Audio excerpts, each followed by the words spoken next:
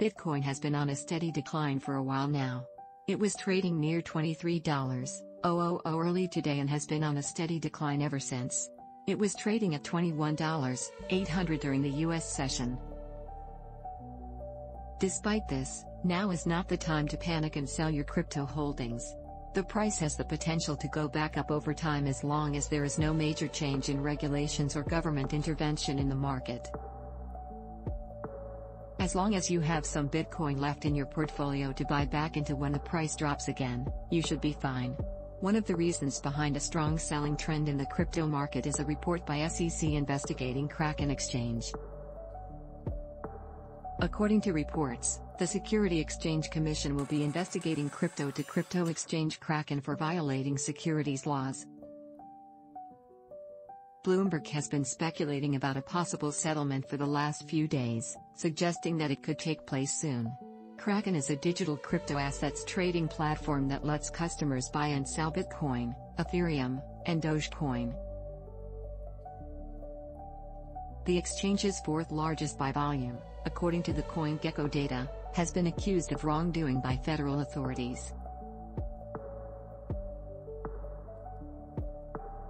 In November, Kraken agreed to pay the U.S. Treasury Department's Office of Foreign Assets Control $362,158.70 for apparent violations of sanctions against Iran in September. Anthony Ripley, the incoming CEO of BCH, Bitcoin Cash, said that the company had no plans to delist any coins or tokens that In January, the SEC levied charges against the two largest exchanges in terms of trading volume, Genesis and Gemini. These charges were for offering unregistered securities. The Securities and Exchange Commission Chairman Gary Gensler believes that many cryptocurrencies, but not Bitcoin, are unregistered securities. Securities are investment tools that raise capital through the public and private markets. The number of crypto-related enforcement actions has grown significantly in recent years. This can be explained by the fact that the body is trying to regulate the space to ensure people's safety and financial well-being.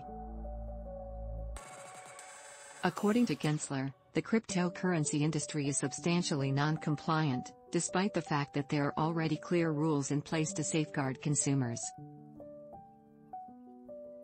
Nonetheless, more work needs to be done to ensure the safety of investors.